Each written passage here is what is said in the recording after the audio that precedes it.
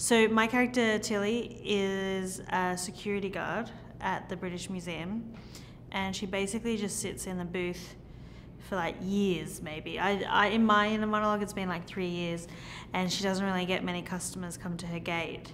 She's just kind of usually chatting to the phone on her boyfriend and stuff. And yeah, but on this particular night, she does get a lot of action.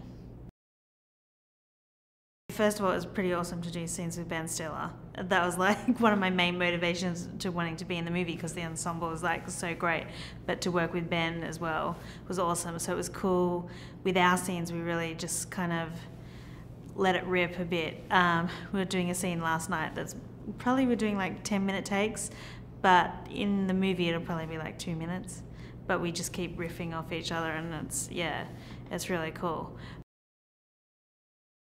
There's Ben Stiller as Larry and Ben Stiller as La. So when we're shooting those scenes, we shoot them twice, with Ben playing the different characters, which is kind of cool, yeah. So sometimes I'm talking to the stunt double in the scene, and sometimes it's with Ben, depending on what he's dressed as. And it's kind of cool. It's kind of like 2 chances to do the scene good. So La is one of the cavemen who, you know, at first I think he's pretty filthy, but then when I like get to know him a bit better, I feel like he's a really good listener, and there could be some magic there.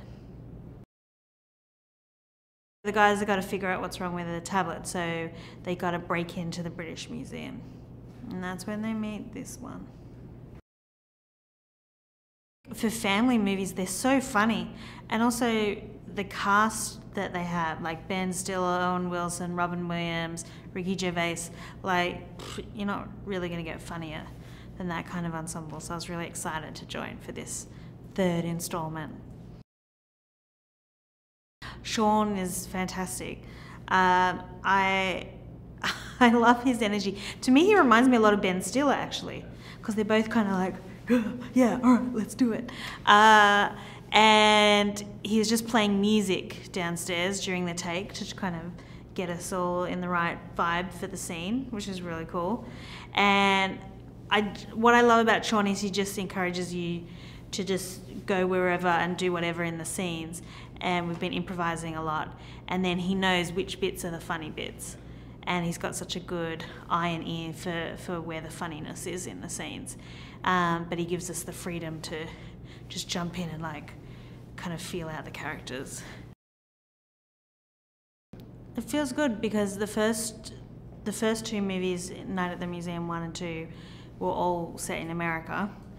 And then in this one, I feel like it's so awesome that they like got on a plane, come to London, and you meet characters like my character, which adds like a whole fresh new element, I think.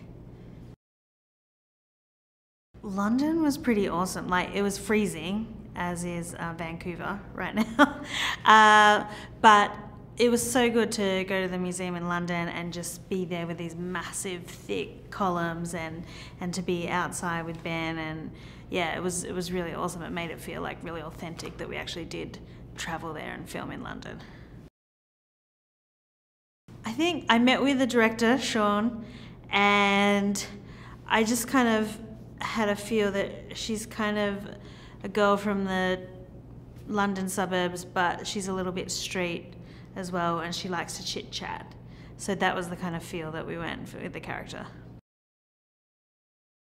No, like, she wishes she like had some man come and rob the museum and she could try to like, but unfortunately she hasn't really had any action. She's just sitting there looking for someone to talk to.